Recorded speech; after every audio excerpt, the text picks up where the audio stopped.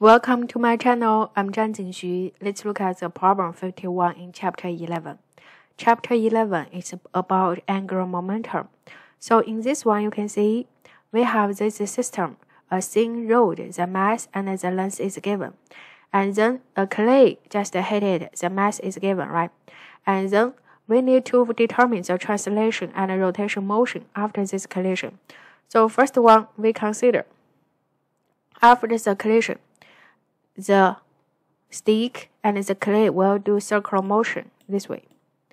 So first step, we need to find the rotation axis, so we can determine it is there. So how can we decide where the position is?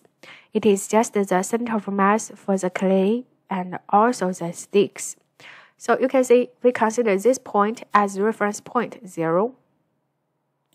And then the center of mass for this position, for this system, stick and the clay is just the capital M times 0 plus the small m times 1/4 of the L, and then divided by total mass, we get it YCM.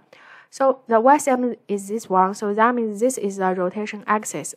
So this part, this length is a radius for capital M for sticks, this one, right? And this is the length for the clay. Agree?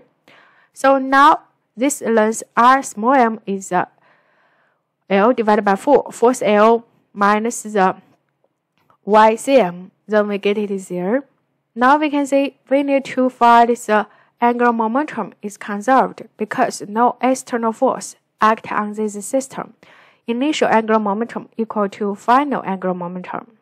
And initially only the clay has a motion, and finally the clay and the sticks attaches together and do the rotation axis, so angular velocity is omega. Now we can solve this equation. We can see we need to find the Im. This one is the momentum of inertia for the clay, mass Rm square, right? Mass Rm square, this is the rotation axis there. And then for the sticks, the angular momentum of inertia around this rotation axis is 1/12 ml square plus the capital M Rm square, this one. So this part is the momentum of inertia for the center of mass for the sticks.